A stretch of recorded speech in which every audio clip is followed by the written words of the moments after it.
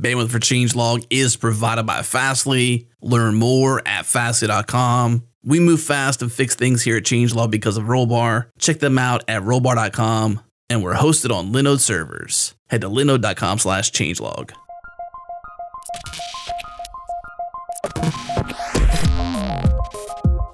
Welcome to Practical AI, a weekly podcast about making artificial intelligence practical, productive, and accessible to everyone. This is where conversations around AI, machine learning, and data science happen. Join the community and Slack with us around various topics of the show at changelog.com/community. Follow us on Twitter. We're at PracticalAIFM. And now onto the show. Welcome to another fully connected episode where Daniel and I keep you fully connected with everything that's happening in the AI community. We'll take some time to discuss the latest AI news and dig into learning resources to help you level up on your machine learning game.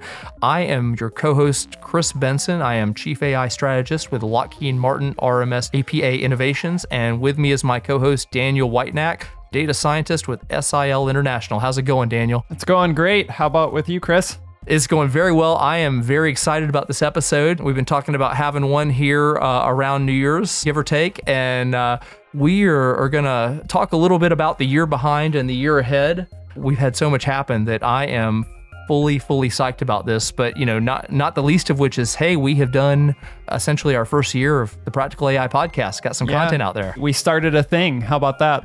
We did start a thing, and you pointed out to me a little while ago that we have 25 episodes out, and when you're hosting a show like this, and we tend to get into our rhythm of putting them out, and I think it just hit me that we had a lot of content out there and a lot of stuff that I think we're both pretty proud of. Some pretty amazing episodes and guests that we've had this past year. Yeah, so thank you out there to all the loyal listeners and those that have been with us from the beginning, and also those that are maybe you're just joining for the first episode. We're really excited that this thing exists now and that we're able to talk about AI practically and bring on a bunch of awesome guests and have these conversations. It's been super great. We've talked to people from NVIDIA and Google and all over the place. It's been a great year.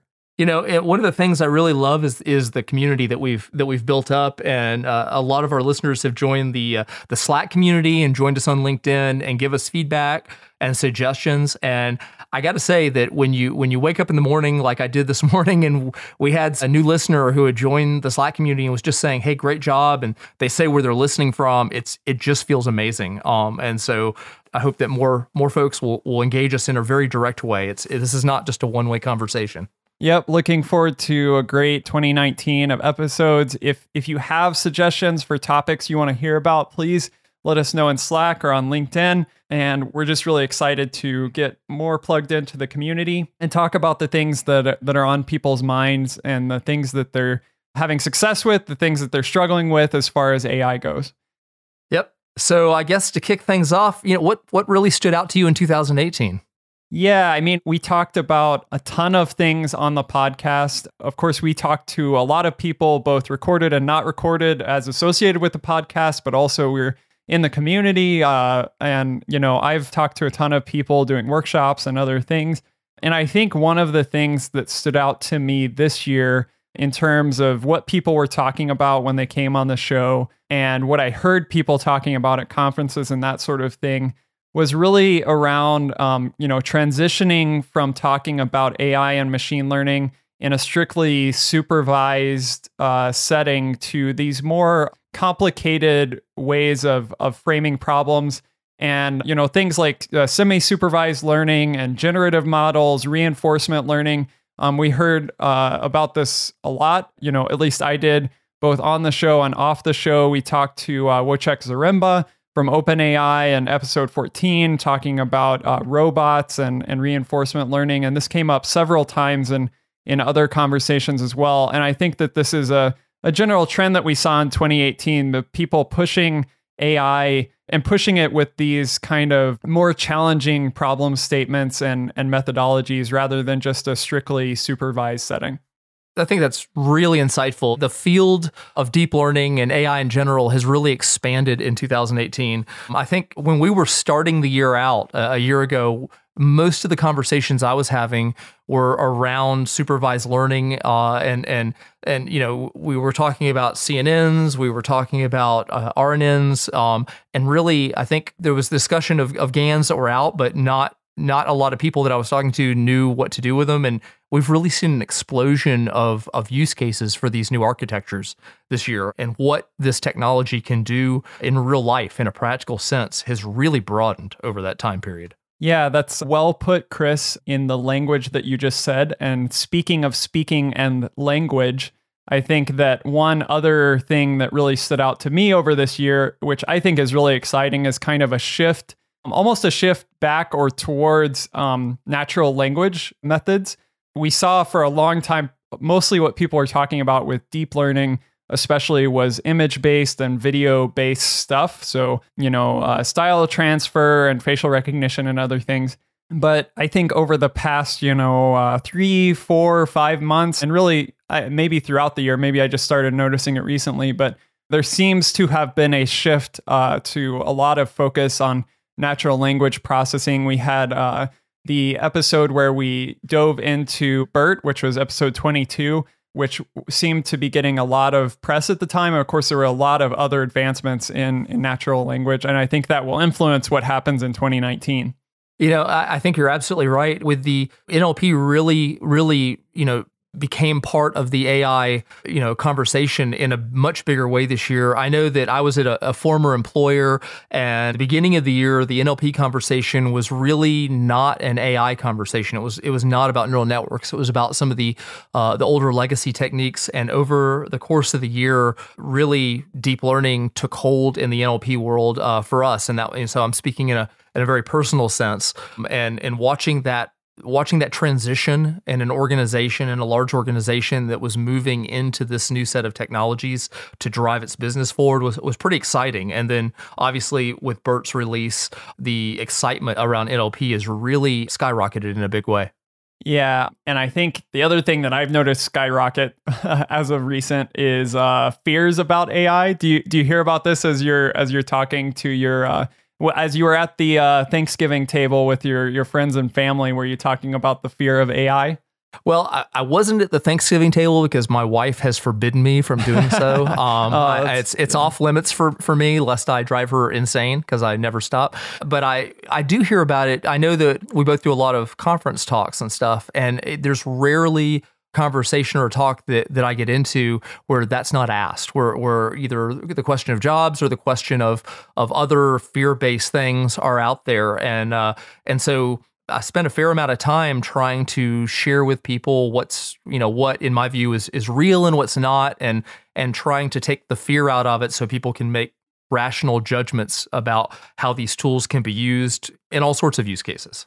Yeah, and I'm thinking back to our episode 25, the most recent one with Susan Ettlinger, where we kind of talked about this kind of Terminator or singularity thing, really distracting from a lot of the real world dangers of AI that we're experiencing now around bias and government use of AI and other things. And so, yeah, I mean, I guess it's not so, those questions around consciousness and other things are interesting. And I think that, someone should be having those conversations probably.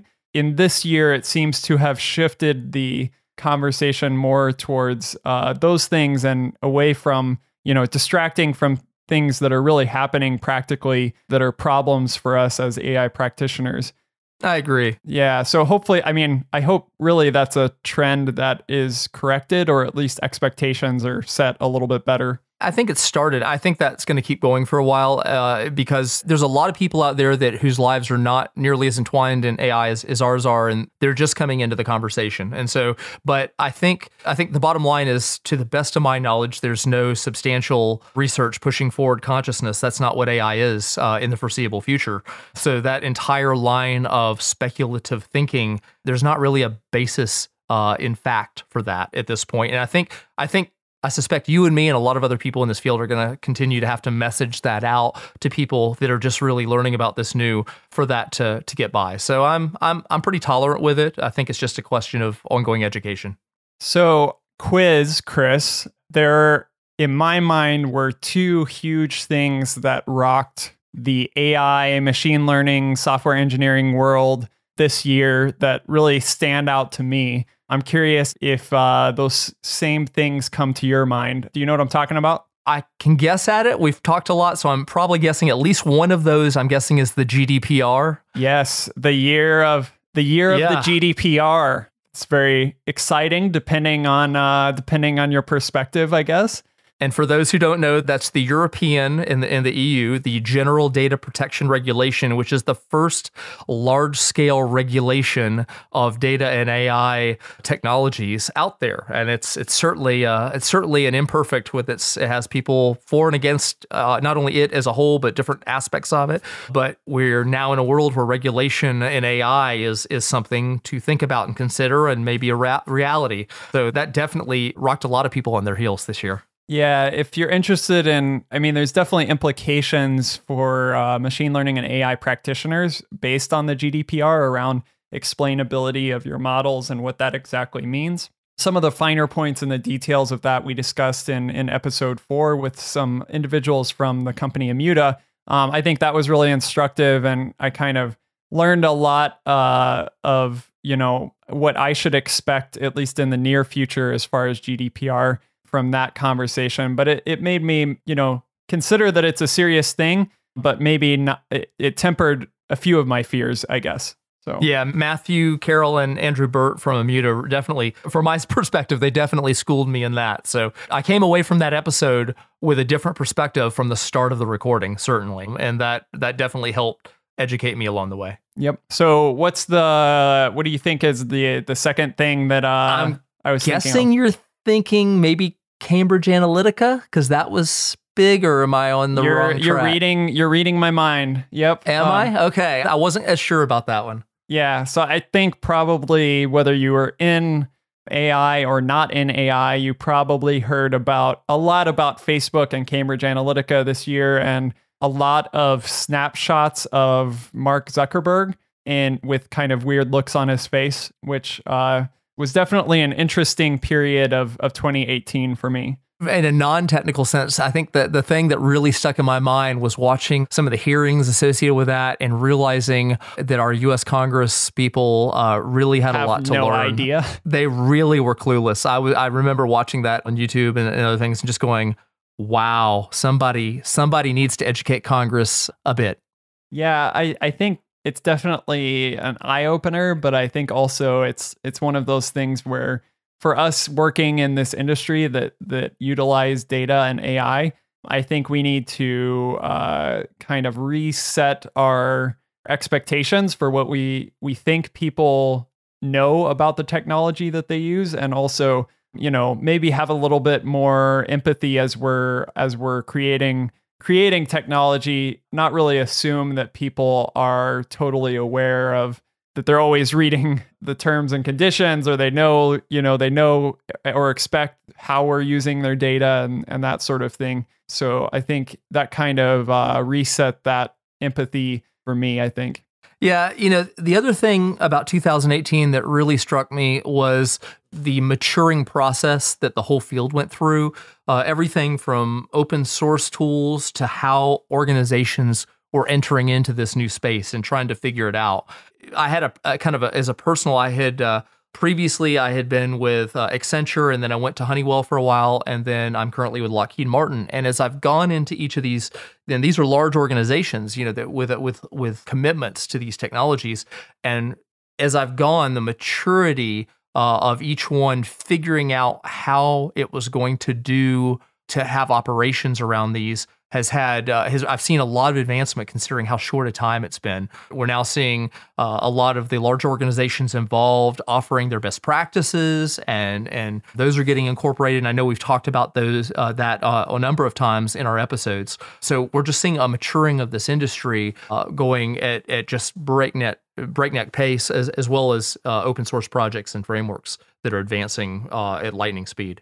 Yeah, I'm just reading a list. We'll put a bunch of links from this show in the show notes, of course, but just looking at a list from one article about, about all of the open source projects that were introduced or significantly updated this year as related to AI. And of course, there were things like Horizon from Facebook for reinforcement learning. There were various libraries for graph nets and other things from DeepMind, and just a ton of stuff happened and was open source this year. And that's really exciting to look at as a whole toolkit of things that we can use in 2019. Yeah, I agree with you. It's compared to the beginning of the year, the number of different tools come out and the number of different, I guess, constituencies that they were appealing to, not just data scientists, but software developers, people in different programming languages, different ways of approaching it, whether it be things like AutoML, and you'd hear people that were talking about TensorFlow or maybe upcoming TensorFlow 2 versus PyTorch and that whole discussion. It's really, really democratized the field in the past year, having so many new capabilities and tools to where there's now quite a lot of choice in how you might choose to get into the field. Okay, Chris. So in 2018, of course, we talked about a bunch of amazing stuff on the show. We started the show, we recorded 25 episodes. We talked about everything from ethics to natural language processing to robots. What do you think we're going to be talking about in 2019, or what do you want to see on the show in 2019? What are going to be some of the biggest topics that you think are going to be coming across our desks this coming year? Well, I think a lot of the conversations that we have already started are going to continue to develop and grow and mature, not the least of which is the issues of trust, transparency, and there's so many aspects of that. There's bias. We've already talked about regulation and different types of use cases on how you'd use these tools.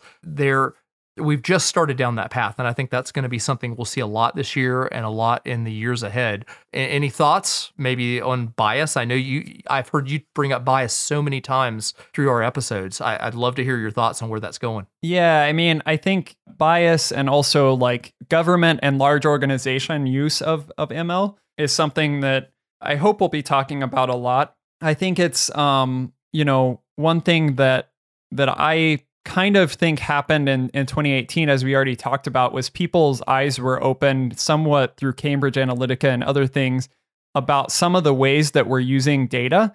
And if we're using data in those ways to do these things, whether it's in hiring or advertising or social media influencing and all of those things, then bias in our data sets really becomes a problem. And also there's probably certain things that we really just shouldn't be doing. We brought up the use case of government use of facial recognition a few times on the show. Of course, that's a big controversy right now. So I think people's eyes have been opened in 2018 to how their data is being used somewhat. And in 2019, I think there's got to be kind of more reckoning around how we can actually develop trust in systems based on AI methodologies. And also I think it's going to weigh on us as practitioners to make some of those methodologies a little bit more transparent and interpretable, especially, as we're forced to more and more by things like GDPR. So yeah, I think 2018 was kind of a year of eye-opening, and 2019 maybe will be a year of practical reckoning in some ways, I hope. I think you're absolutely right. I hope you're right. I would even say that, we talked about, so much of the conversation in 2018 had been around fear of AI and such. And I think that this is a big part of the solution to that, is if we can focus on trust and transparency much more so than we ever have had to do with previous technologies, and understand and explore what's possible, and then why we may not want to go down certain paths or how we do certain paths safely is really crucial. So I've been really happy this past year to see kind of the ethics of AI be such a big part of the conversation, and I really think that's going to continue going forward. And I think the realization that that has to be right up there with your technical solutions in almost every conversation is a big part of where things are going in the months ahead. And I know that you and I talk a lot about AI for good. We try to illustrate all the amazing. We've had so many guests that have done some pretty amazing things, in some cases life-saving techniques that they've used AI tools to achieve. And so I would like to see us do more of that going forward. And I'm hoping that if we continue to have these trust and transparency and ethical conversations about the tool set as part of right alongside our technical conversations, we're less likely to make missteps. And maybe the worry about fear-based outcomes will start to diminish.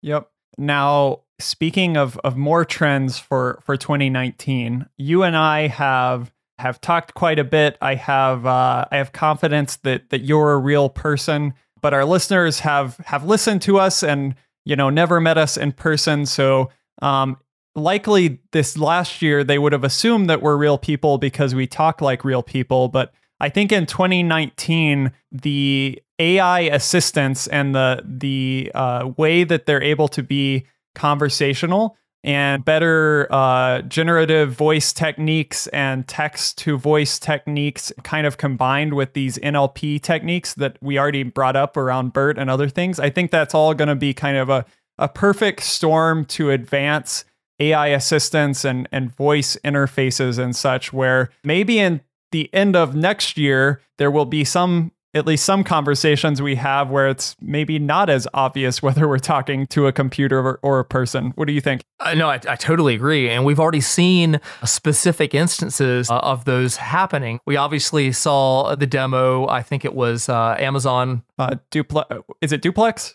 Is that maybe it was? Yeah. Yeah. We've had so many things this year where they were indistinguishable. That AI assistant was indistinguishable. It sounded human, and there's a number of organizations working on that. And then when you combine that with what GANs, generative adversarial networks, have been doing, especially on image generation. Just last week, I was sharing a post that had a whole bunch of, you'd swear they were real people's faces. I mean, they were indistinguishable from a photograph, and none of those people were real. And if you take that kind of capability and apply it within a video context and have this conversational capability that's evolved, then yeah, the ability for us to distinguish between us as real human beings and essentially AI assistants that appear to be, but maybe not. And that obviously raises more of the ethical questions and how do you interact? What is that user experience? What should it be? When should you know you're talking to a human?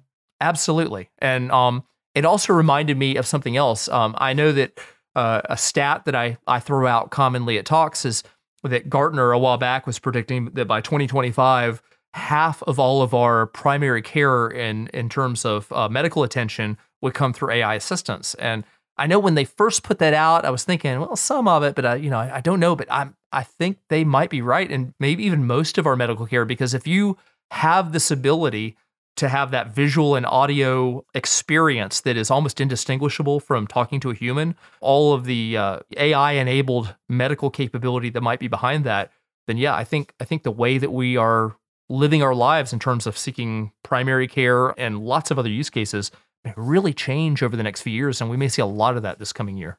Yeah, for sure. And I mean, a lot of that is going to come in the form of new products. I think for us on this show, one trend that I think has already started, but I think is just going to be a huge trend in 2019 is a focus on practicality. And by that, I mean kind of less of a focus on what can you do with deep learning in terms of research, and more of a focus on how can we take these techniques, develop good processes around them, integrate them into software systems, integrate them into APIs, integrate them into mobile apps. How can we train our data scientists, our AI people better so that they're actually better at building things, not just good at proving out research ideas, but better at building things. And then also the development of, kind of system integrations and infrastructure that will really support that infusion of AI products and the development of those AI products into a company's workflow. Totally. I think inferencing APIs prediction APIs are going to become so standard in our stacks, in our software stacks that are running our organizations, our enterprises, that it'll seem almost funny to look back, not too far down the road, and look back and think, well, of course it was. It was kind of obvious. I think a lot of people are still trying to wrap their heads around that right now. We're seeing a race to the bottom in terms of commoditization happening right now. And in terms of democratization of the field. We've already talked about the immense number of tools that came out in 2018. That only seems to be accelerating as we go into 2019.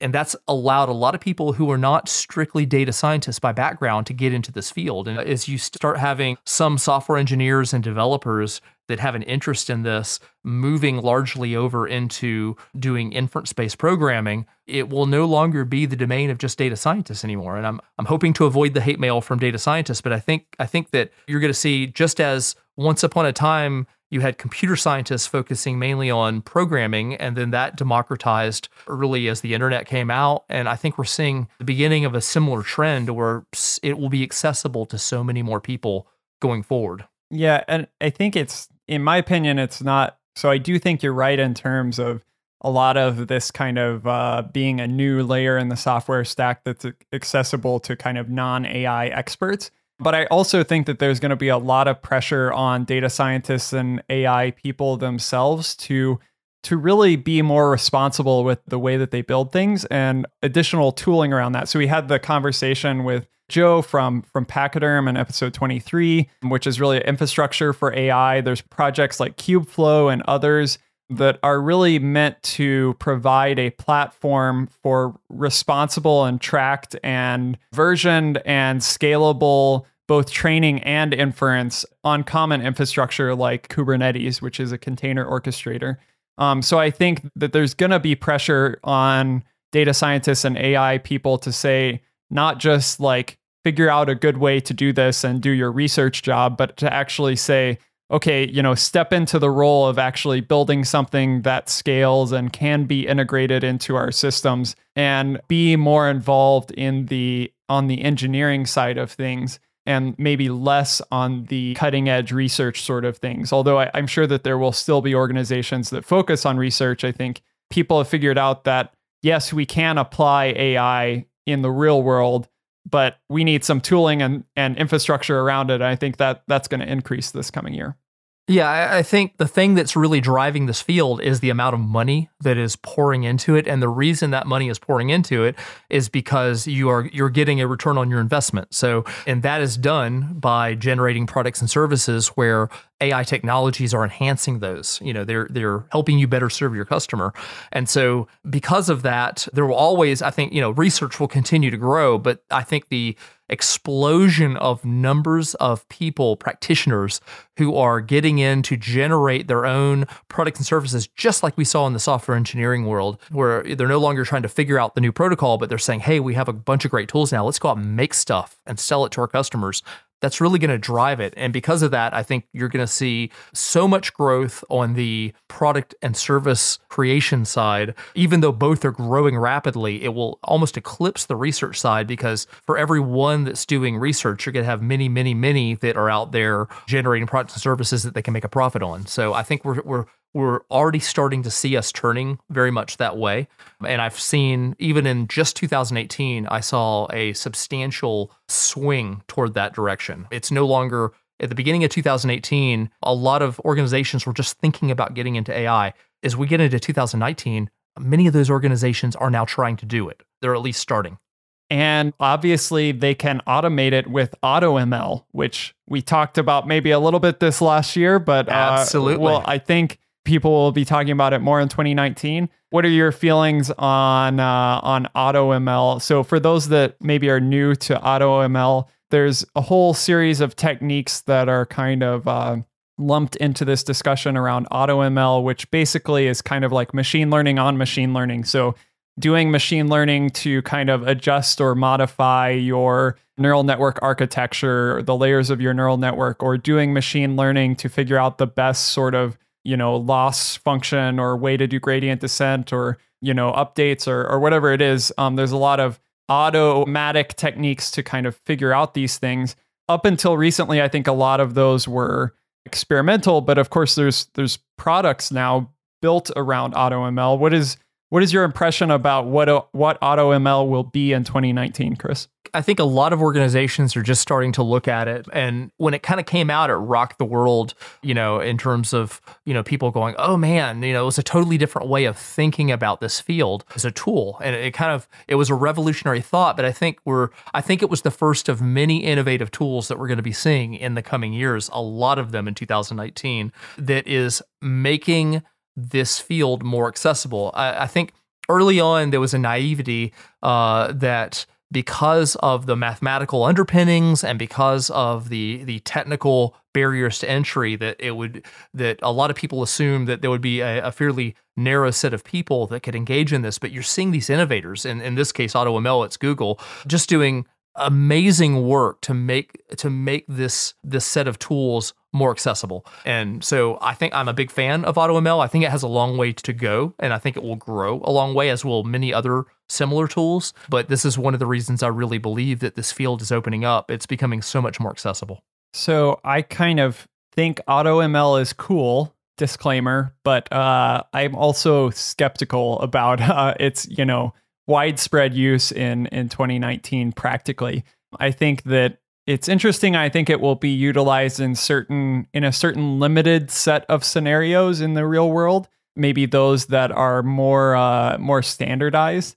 But I'm a little bit skeptical about its widespread use. So hopefully I'm not offending very many people out there. I do, in my mind, the thing that would drive much more kind of democratization of machine learning and AI is transfer learning. I think that's kind of at least my mind in 2019, a lot of what's going to drive, application of complicated machine learning models in industry is transfer learning, which is the ability to kind of take a model that was trained on for one task and then transfer it to another task via some fine tuning. So that's my personal opinion. I'll get that out of the way on this show. No, I think that's a fantastic point, and we have discussed this in the past. And kind of to reiterate, I know that in my own experience, transfer learning is almost the gateway into implementation, because in reality, a lot of people, as they get into this and they are not neural network research scientists and they're going off and creating their own architectures from scratch, you might go into Google Brain, and that is a very common thing for people at that level. But for a lot of mid-sized companies where, it's a couple of people speculatively getting into it and trying to talk their managers into it, what they're really doing is they're taking their framework of choice and they're looking through the example capabilities and saying, you know what, this thing my boss wants me to do, it's not so dissimilar from this example I see here. And they take it and they try to make the adjustments to get that to work in their own world and move in. So it's really, that's how it's done in real life for most people.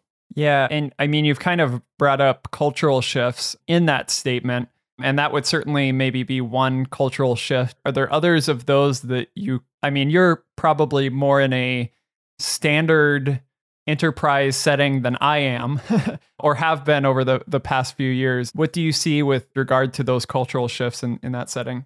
Yeah, I'm definitely seeing that. And I was at a lot of smaller or mid-sized organizations for a while, but in recent years, I've been with these large organizations, and very much by design. Super happy with where I'm at now because of that. But what I'm really seeing is that as the maturing of this field is coming about so rapidly, and these data-oriented possibilities are getting to a point where they can affect the bottom line, that it's really changing how organizations are seeing this. It's for a long time, your analytics teams and data science teams were kind of a very back office function. And now we're seeing it move into the C-suite. A lot of organizations are creating positions for chief data officers and chief artificial intelligence officers and such. And they have a seat at, the big kids table where they can really inform the rest of the leadership team how that's doing. And that cultural shift is making its way all the way through the organization, and especially in the technology sector, in the various technology sectors, but even moving into some that are not traditional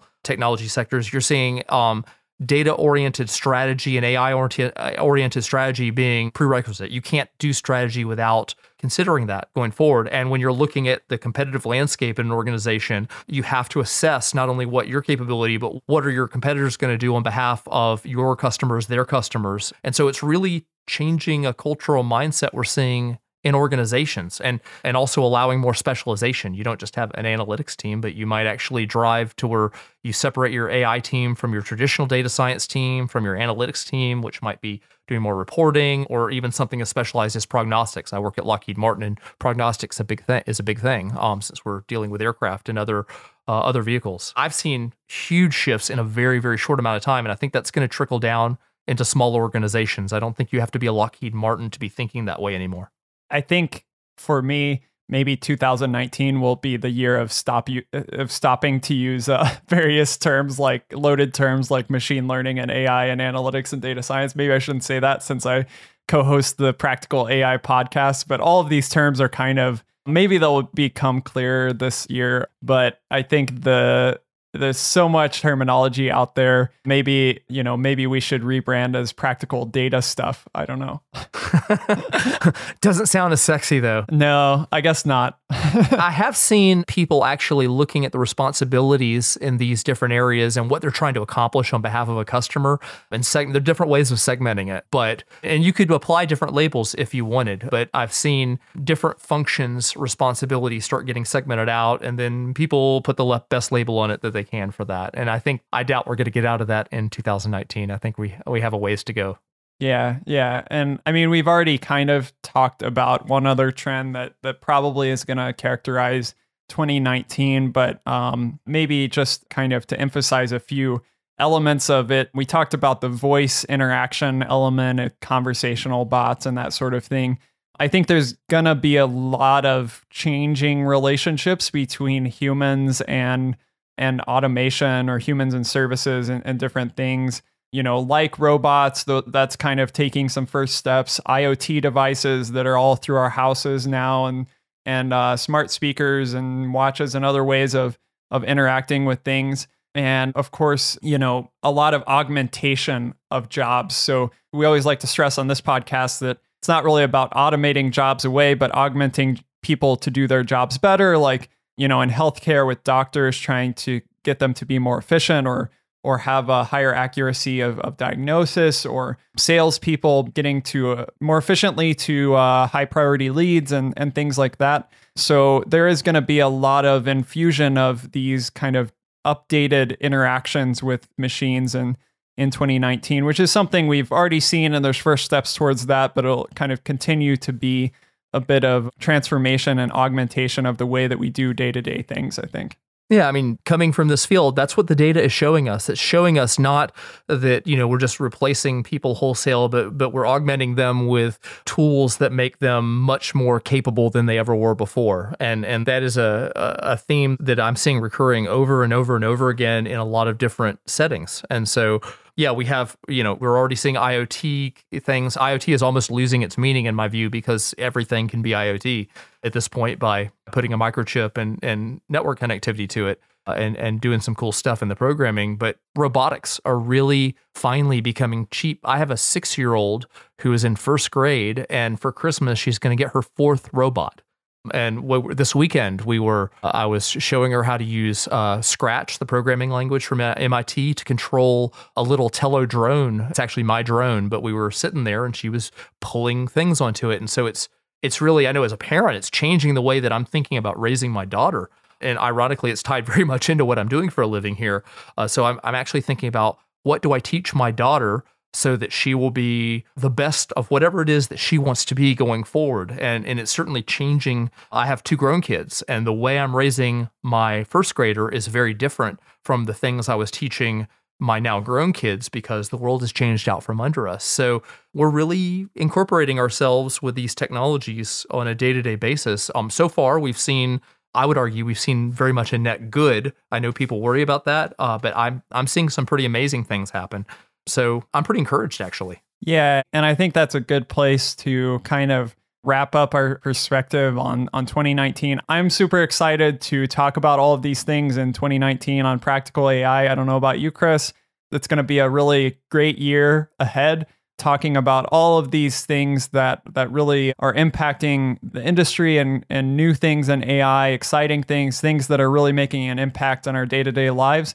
I'm glad that our jobs of hosting this podcast won't be automated away, at least this year. And really excited to talk about all of these things. As you look forward to 2019, please let us know if there's any topics you want to hear about on Practical AI. Definitely let us know in Slack. Join our community on LinkedIn, and we'll be really excited to hear from you and interact with you this coming year. So congrats again on 2018, Chris. Congrats again. We made it through this year. I know when we started it, we were both new at this, and we've come a long way ourselves.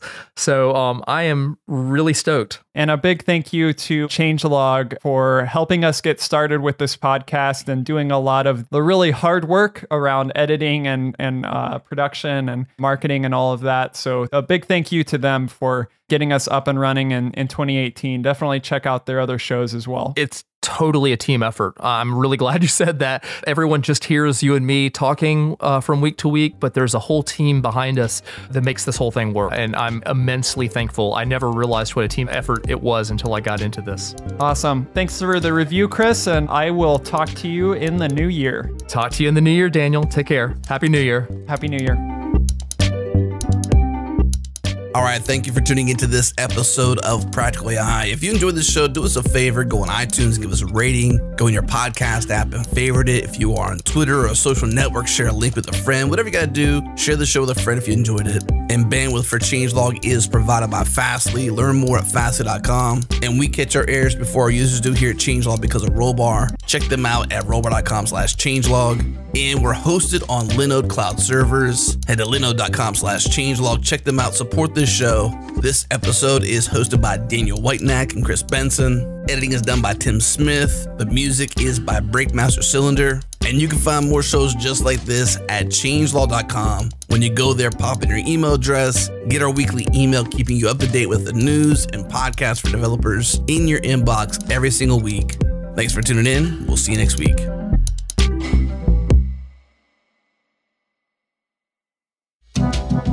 I'm Nick Nisi. This is K-Ball. And I'm Rachel White. We're panelists on JS Party, a community celebration of JavaScript and the web. Every Thursday at noon Central, a few of us get together and chat about JavaScript, Node, and topics ranging from practical accessibility to weird web APIs. You could just eval the text that you're given, and that's I think that's basically what it's doing. What could go wrong? Yeah, exactly. This is not legal advice to eval text as it comes in. Join us live on Thursdays at noon Central. Listen and Slack with us in real time, or wait for the recording to hit. New episodes come out each Friday. Find the show at changelog.com/JSParty or wherever you listen to podcasts.